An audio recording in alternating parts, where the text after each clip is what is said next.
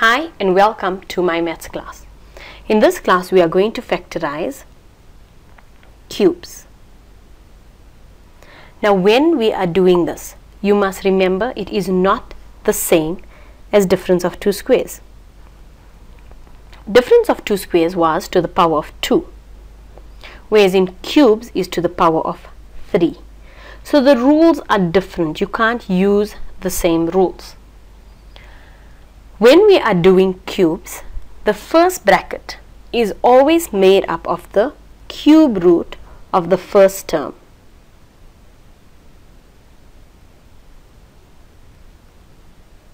And then our sign and the cube root of the second term. So in this case, it would be A minus B. That was the only part that is similar in difference of two squares.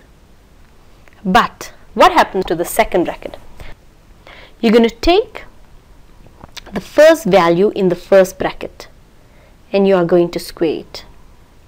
That would give me the first term. Then you would square the second term in the first bracket, and that would give me my last term.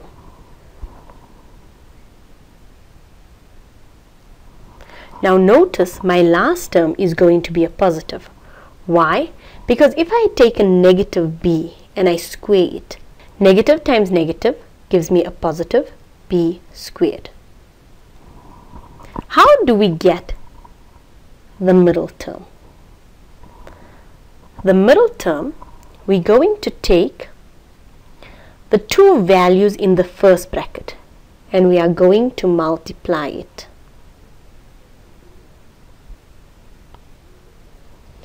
But we are always going to change the sign,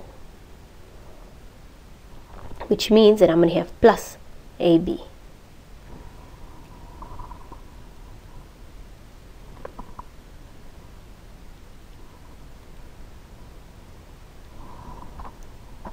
Let us do another example. 64p to the power of 6 minus 27.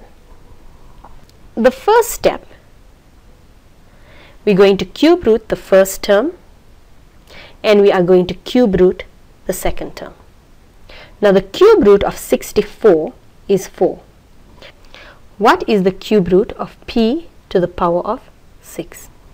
Now if you look at our previous videos of exponents, we had discussed that p to the power of 6 is inside over outside, or so which will give us p to the power 2, or you could have had it as p to the power 2, p to the power 2, p to the power 2. Then we group it in threes, which will give us p to the power of 2. So going back to the question, 64 is 4, p to the power 6 is p to the power 2, minus, because remember we keep the original sign of the question in the first bracket. The cube root of 27 is 3. So we've got 4p squared minus 3. That is the first rule. Now how do we get the second bracket? We are going to square the first value, which will give us 16p to the power of 4. Again, remember your exponent laws. If I square it, if I square a number, so in other words, if I got 4p squared and I square a number, it's 4 squared, which is 16, and p 2 times 2, which will give me 4.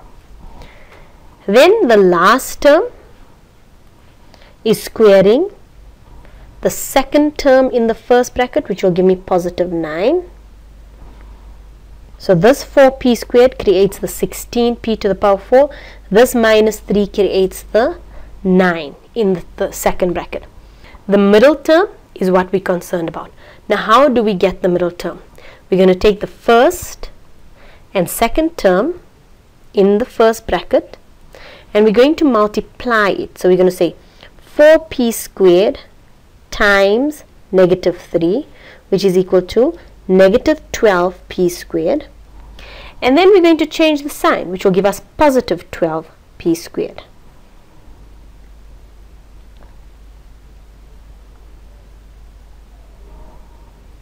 Now we've completely factorized. 4p squared minus 3 into 16p to the power 4 plus 12p squared plus 9. Thank you for watching.